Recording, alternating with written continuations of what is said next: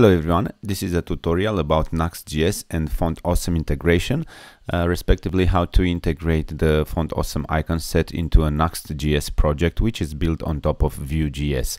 So we have a basic NuxtJS project. We have just a button here, as you can see it in the right side, and in the left side is the code of it. So if we would want to add an icon of an envelope after this enter text, we should integrate the Font Awesome in our project. To do that, the first thing to do is to add the modules, the node modules, and they can be added by those commands. Just 1 second. Okay, so it's yarn add free-solid-svg-icons and the brand icons. I'm gonna add them both, meaning the standard icons and then the brand one, like Google, Facebook, LinkedIn, and so on. You know, maybe sometimes you have a button which should redirect to Google login or something. And then we should, of course, add the Font Awesome-svg-core, the core of the icons. So I've added those two. I will add them into the link description, into the clip description too. After we've done that, we have to go to the nuxt-config.js file, which is on the root of our project right here. So after that, we go to build modules and we just add the Font Awesome module. So it's like NuxtJS/Font Awesome.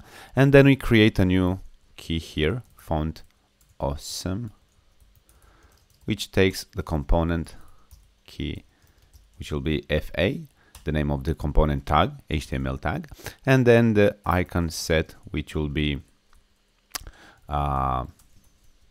solid, which will be true, and brands, which will be also true.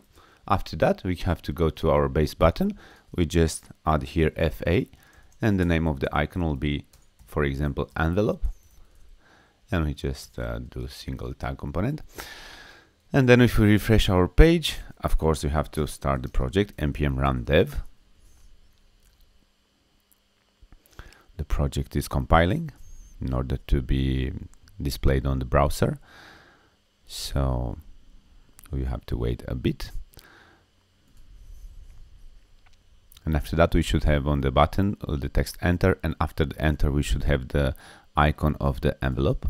So we refresh the page, and as you can see, we can add that there too. But in order not to load all the icon sets, we should specify exactly what we need.